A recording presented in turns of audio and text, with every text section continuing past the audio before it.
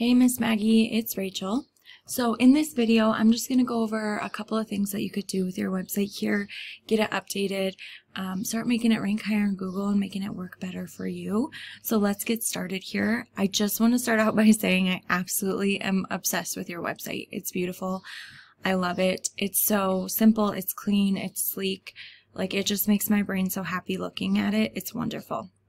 But what Google really cares about on this home page is the content.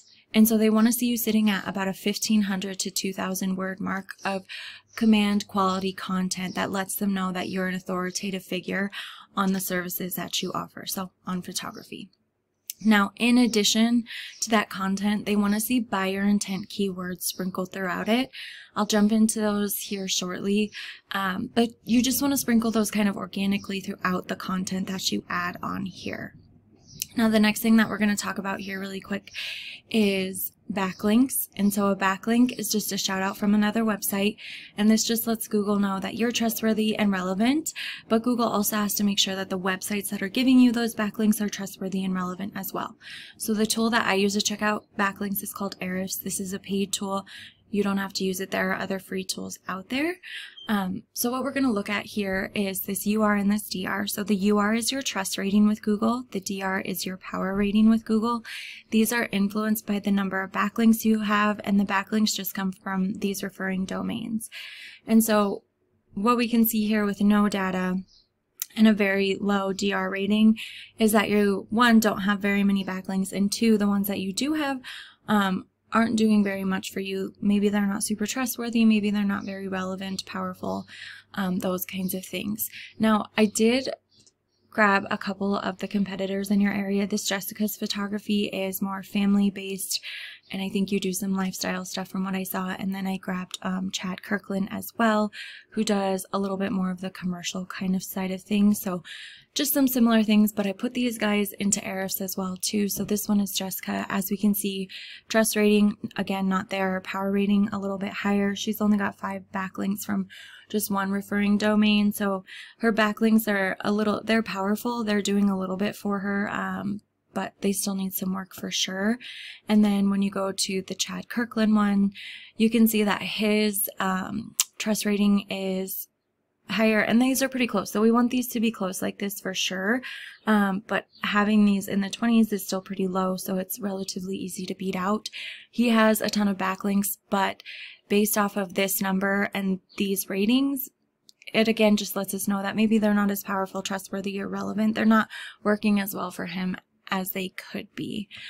So relatively easy to beat out. Now, the other thing that I want to touch on here is those buyer intent keywords that we kind of talked about, the organic keywords that you rank for in Google, and you want them to be buyer intent. So buyer intent means a service that you offer and a service area that you offer it in. So product photography in Utah, that's great. There's about 50 people per month searching for stuff like that. So those are some of the ones that you have. Visit your competitors because they've got more than you, right? So Jessica, she's got Utah family photographers in there. That's got about 200 people per month searching for it. Utah Photographers has about 600 people per month. Family Photographers Salt Lake City has about 60. So these are buyer intent keywords that you want to get added to your website, because if you're getting some of this search volume, I mean, oh my goodness. And then we can click in here. So we've got Commercial Photographer Utah has got about 30. Utah Commercial Photographers has about 30 as well. So I mean, Salt Lake Photographer 40. Like, going through these, you want to explore those. And again, find those buyer intent keywords, those phrases, because what Google does when people are searching in it, it sends crawlers through your website that are looking for these phrases to match what people are searching for. And you want these buyer intent ones, because other ones like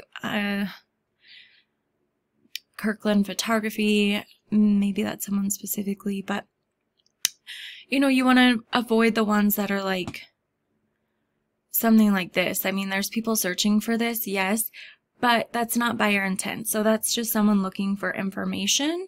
So you want to focus more on those buyer intent ones, because that's someone that's searching for your services, right? So the service you offer, service area that you offer in, and you can use this to target a wide range of areas in Utah too. I know you said that you'll travel on your website for some stuff, so you can mix up your service areas and have different service area pages and that kind of stuff. That would be really great. So the next thing that we're going to hit on here, the last thing, is this area right here called the local map pack or Google My Business. And so this is the local map pack for like the keyword phrase commercial photographer, Salt Lake City, Utah. And so these are the top 3 people that come up here. And then I pulled up another one for just photographer, Salt Lake City, Utah. And again, here's that map pack here. These areas get a ton of business, so this is definitely where you want to be ranking in this first, second, and third position, right? And so how we get here is by having the Google Business Profile, which you do have, and we want to make sure that it's filled out all the way. So your website's linked to it, you've got your business's name, the address doesn't have to be on there, but that does help. The phone number, having your hours on there is wonderful. Making sure that you have your photos uploaded on here and that they're properly geotagged and they've got the right alt text before uploading. So save them as those buyer intent keywords because Google reads those as well, what you save your pictures as.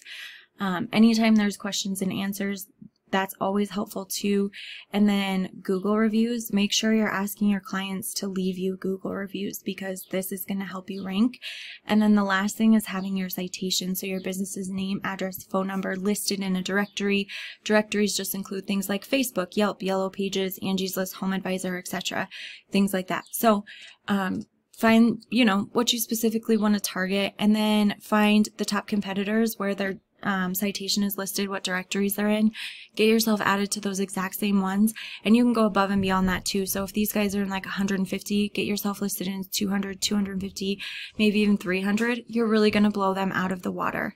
So just a quick recap, we want to up this content, and we want to add in those buyer intent keywords, and then we want to increase our backlinks and improve those for sure, and improve those organic keywords too as well. Like I said, explore your competitors, and by doing that, you're going to start to rank in this organic area, which is, you want to be ranked first, second, and third in the organic section, because people generally don't leave the first page of Google to find what they're searching for, and they're certainly not going to go past the second. Generally, I don't think very many people go to the third or fourth. You know what I'm saying? Like, you want to be on this first page. So getting ranked organically down here is going to get you tons of clients, because some people do scroll past this and they're looking in this area here. And then getting ranked here with your citation out there is going to get you even more traffic as well. Okay, that's all I've got for you right now. I would absolutely love to hear your feedback. Any questions you have, just let me know. Thanks, Maggie.